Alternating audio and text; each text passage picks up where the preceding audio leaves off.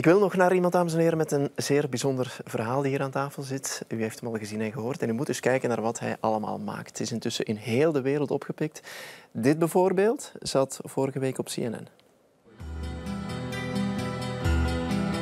I wanted to take away their power, not to serve me and my pain, but to give them back their humanity and to the audience an insight on what the power of vulnerability can achieve.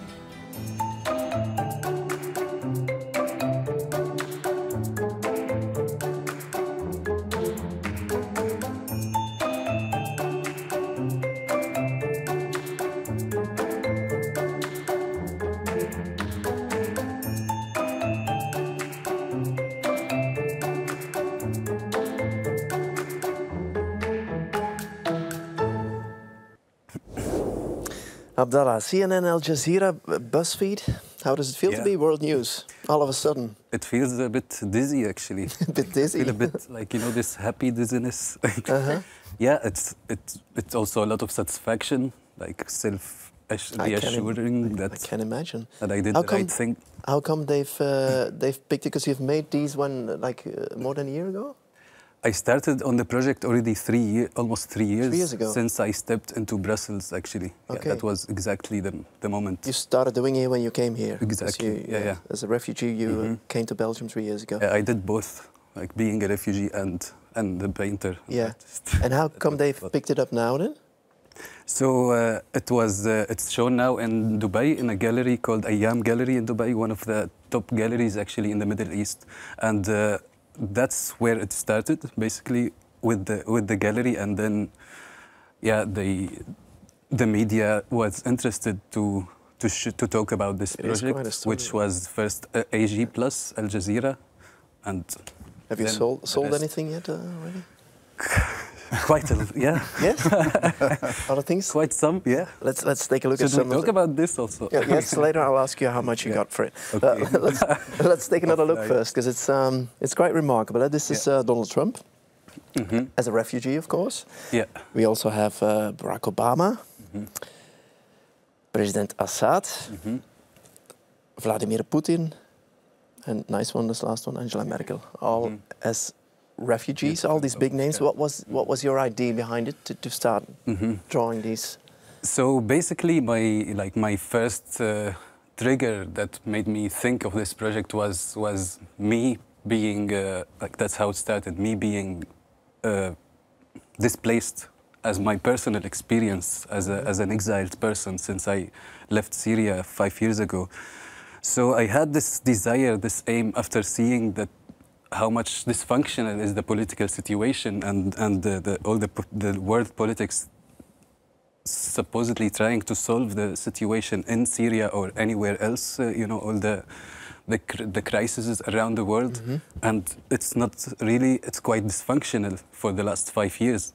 So you know, there was some kind of anger that was growing inside of me, and I wanted to see these political figures. It was my personal desire to see them as an image in the shoes of refugees, of vulnerable people, to see them in their vulnerable state, because they always look so perfect, so divine, so, you know, so.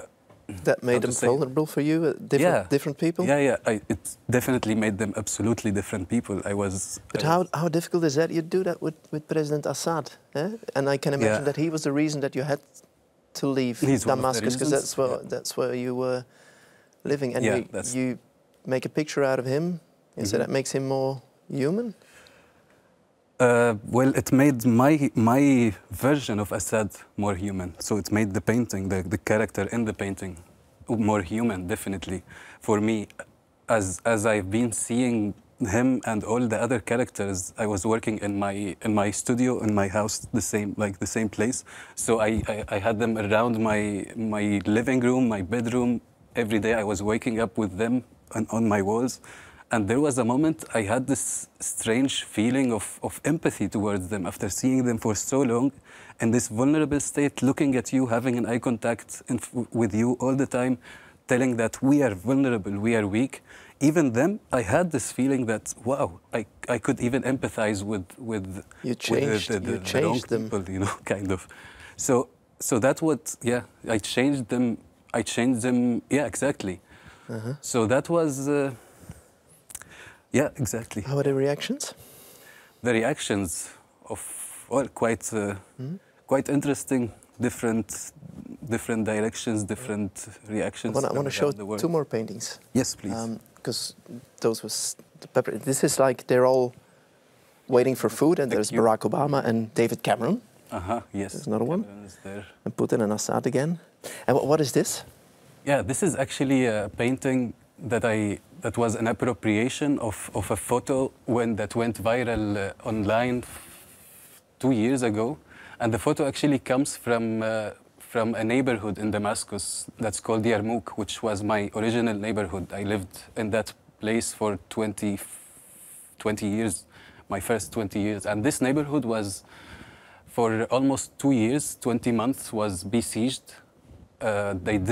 People that were left there, which were only 20,000 people that didn't have any other choice but to stay. They didn't have food, they didn't, quite a number of them died because of hunger.